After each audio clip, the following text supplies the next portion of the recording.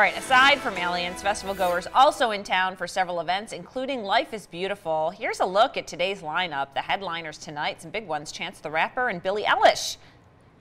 Nice. Aside from the music acts, there will also be artists, vendors, other performers. All of this is good news for our economy. And with that part of the story, we go to 13 Action News reporter Alicia Patillo, who is downtown, where thousands will fill the streets in just a few hours. Alicia, you have a phenomenal view. Do we have the El Cortez to thank for your view? Yes, we have the El Cortez to thank for our view. We are at the top of their parking deck. Check it out. This is a big weekend right now. Setup is underway.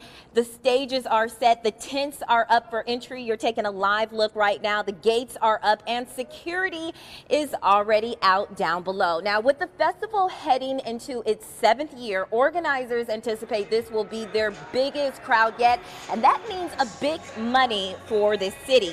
The 3-day festival returns to downtown Las Vegas this weekend with huge stars like Chance the Rapper, the Black Keys, and Post Malone. But this weekend is much more than just the music. It's a spotlight for local artists, comedians, and poets.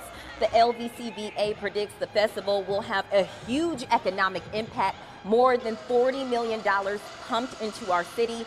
Samantha Rayburn, operations manager, shares why this festival is a big win for our valley.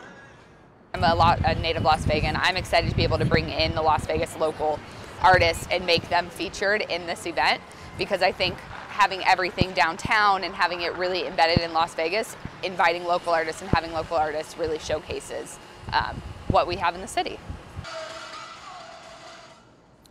All right, the LVCVA predicts more than 186,000 people will attend the 3-day festival, with over 40,000 of those guests being from out of town. So it's a big weekend. Tickets are still available. You can find a link on our website at ktnv.com. Reporting live at El Cortez, Alicia Patillo, 13 Action News.